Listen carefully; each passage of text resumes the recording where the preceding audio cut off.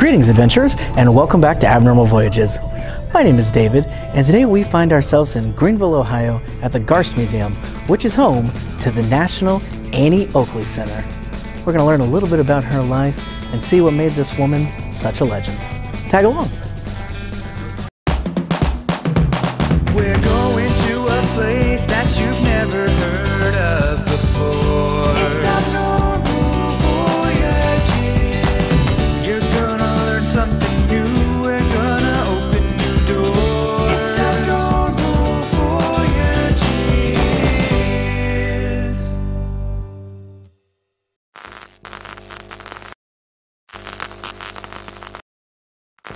There's a lot of fascinating exhibits here at the Garst Museum, but being in the same county as where Annie Oakley was born, it makes sense that she is the star attraction. And now we've reached the actual area that has all the Annie Oakley artifacts and tells us all about her life.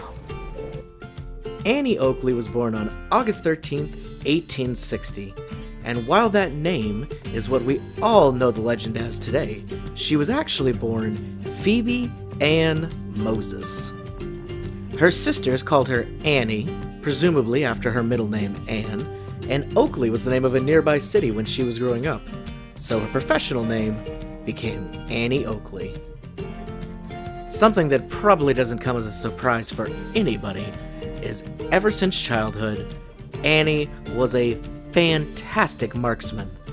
While her sisters may be playing with dolls and sewing, Annie always took interest in her father's hunting, and by about the age of 8, she began shooting for herself and showed what an extraordinary talent she had.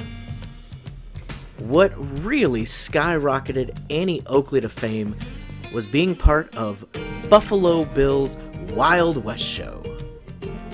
Funny enough, when they first met, Buffalo Bill was very impressed with her marksman abilities, but he already had an expert marksman on his team, so he didn't want to hire and bring her on. Luckily for Annie, however, the marksman that was already part of the team had a bit of an incident later on with a steamboat and ended up losing all of his gear and having his equilibrium thrown off a bit. He ended up quitting the show, and then Annie was there to replace him. She quickly became wildly popular, and tons of people flocked to the show specifically to see Annie Oakley. In fact, one of Oakley's biggest fans was the famous Chief Sitting Bull. In fact, he became so enamored with Annie that he insisted on adopting her and gave her a new Native American name, which translated to Little Sure Shot. Her shooting skills were unparalleled, it seemed, and she impressed people not only across America, but all over the world. Annie performed for Queen Victoria at the American Exposition in London, and a few years later performed at the Paris Exposition, and then traveled to Italy and Spain, winning people over everywhere she went. During her shows, Annie would accomplish such feats as having 4 clay pigeons thrown up into the air and hitting all of them before they fell back down, or playing cards thrown up and she would be able to hit the smallest of targets on them. She also was extremely accomplished at shooting from a horse. She could actually stand on a horse with the horse running, and she could still manage to hit her targets right on center. As the years went by, her talents only grew. Her signature trick became one where she would lay her gun down, throw her target balls in the air, and then pick up her gun and still manage to hit every single one of them. And her marksmanship became so great that you could throw a dime in the air and she'd still be able to nail it with her bullet. Shooting was her passion, and you could tell in every performance that she truly loved it. As a matter of fact, Annie even met her husband through shooting. His name was Frank Butler, and he was quite the accomplished marksman himself. Annie was still relatively young and new to the shooting competition scene when she was put up against Frank and ended up outshooting him by a single target. Frank was so impressed that he knew he had to get to know this woman better. A year later, they were married. Frank would stay with Annie for their entire lives, and he became a valuable part of her act, an assistant and true partner. Annie was so beloved that even now she manages to be a huge figure in pop culture, and throughout the decades there have been countless amounts of productions and other things celebrating her life.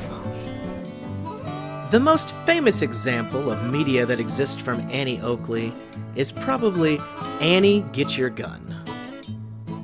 This story was a stage production in 1946, which told a slightly fictionalized version of Annie Oakley's life. In 1950, the story took the leap and became a full featured movie. When the movie began filming, Annie Oakley was actually played by one of the biggest stars at the time, Judy Garland.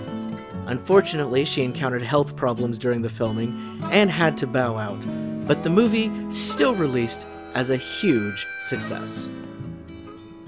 This show is still performed by theaters all over the country, and Annie Oakley is still remembered as one of the true legends of the Wild West, and quite possibly one of the greatest marksmen to ever live. Though she was born well over 150 years ago, places like this museum just prove that she definitely still lives on in our hearts and probably has more fans today than ever. Annie Oakley's fame is so large that in fact there was a book completely written about her dog, Dave. Dave was a setter that was adopted by Frank Butler, and he became their loving companion for almost an entire decade. After he passed away, they of course missed Dave very much, and Frank himself wrote an entire short story that soon became published in a little booklet that was all about this magnificent dog.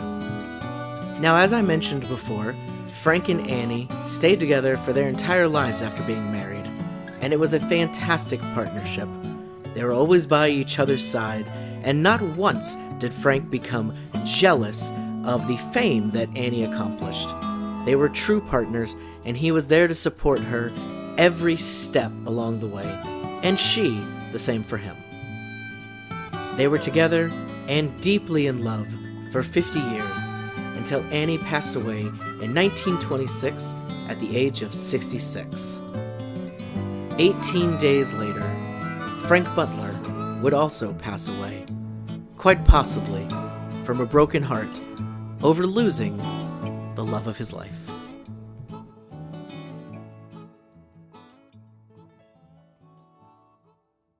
What an incredible woman with such an incredible life.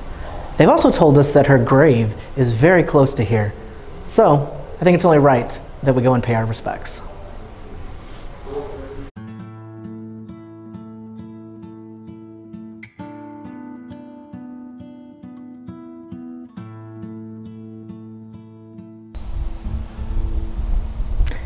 And here at Brock Cemetery in this nice, peaceful graveyard, we have Frank Butler and his wife, the one and only Annie Oakley.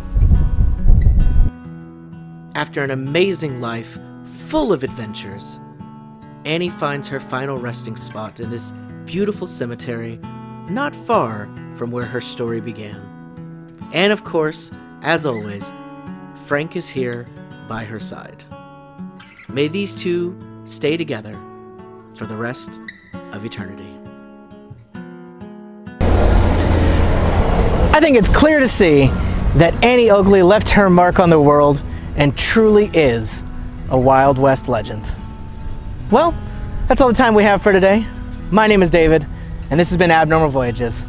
Thanks for tagging along. We'll see you in the next one.